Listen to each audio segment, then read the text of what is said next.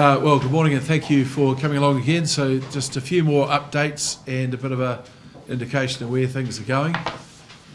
First thing I'd like to do is announce some, sorry, I might get rid of my very nice little tag here, it lets me into the danger zone. To announce that we are able to give a large chunk of land in Selwyn and a large chunk of land in Waimakariri that was previously zoned as white, the green status.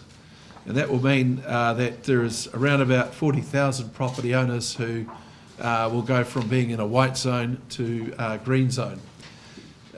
Progressively, that would mean that people can go forward with their repairs and their plans for rebuild.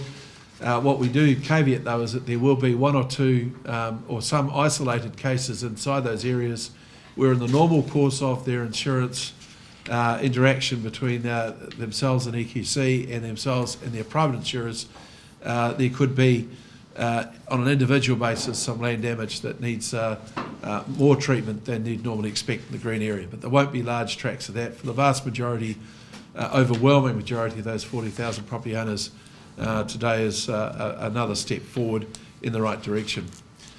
I also want to announce that the demolition contract has been let for the Copthorne Hotel in Durham Street. It's been let to Leeds Construction after consideration by the demolition panel led by Warwick Isaac, and later in the briefing Warwick is going to give you an update on where things are at in the demolition program. Going forward, Roger is going to talk about the work that CERA are progressing on a number of fronts. So I'll hand over to Roger. Thanks, Minister. Next weekend, so the weekend of the 30th and the 31st of July, we're having a big expo at the Addington Showgrounds, going through with 70 different organisations, talking to people who want to know more about housing options, banking options, insurance options. So it's going to be a one-stop shop with those 70 different organisations talking about what they have to offer in terms of land, house, and those sorts of issues. We've restricted organisations that can give people something within a year, so we're not dealing with people who have got land that might be developed. People know they can be developed. We've got free buses being provided, tea and coffee, scones being provided by some of the players there. But it's very much a one-stop shop, so people are looking to try and understand what their options are and go to one place, perhaps with other people in a similar situation, and get good quality information. We'd hope to have some. I've got some more information just on the Port Hills. We're bringing together the information from Tonkin and Taylor, and the other land assessments have been done by the other players that are out there. Should I talk about this, Minister? Yeah. So that's happening. That's happening over these next few weeks. And then, so we've got these different engineers who've done the work, both the Tonkin and Taylor people and these other engineers who have been working for the City Council. We're bringing that together into one database so then we can make decisions on which areas become green, and those decisions will be taking place through August, and hopefully make some announcements by the end of August.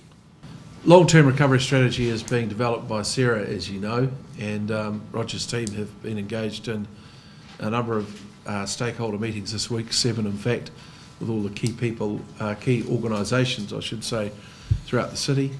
They've held 8 community meetings so far, and there's a number of themes that are coming through from those meetings that'll be consistent with it, and the exercise will be trying to line that up with the recovery strategy alongside the CBD plan. The recovery strategy is much broader, but the CBD plan obviously has to fit into that. Yeah, I guess we've also been talking to as well of these community meetings, which have been, both in Christchurch, the Selwyn area, and also the Waimak area. We've also met with people like the Ministry of Education, the key infrastructure people, business groups, people we think have got the biggest stake and have got the strongest views on how we should be going forward.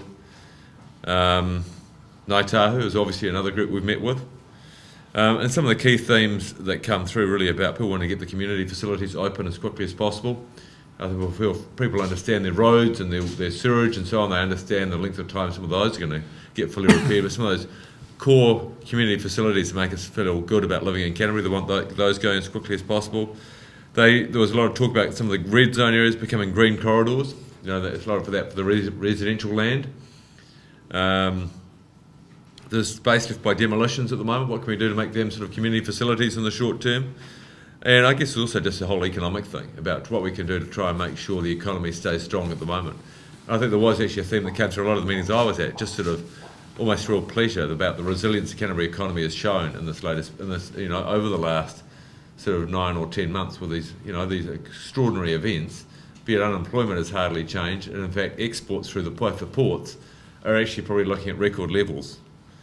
But people also, there's also optimism. People coming along to these meetings see a positive future, and they see this. In many cases, they see it as the way we're going to build a much better and stronger Canterbury.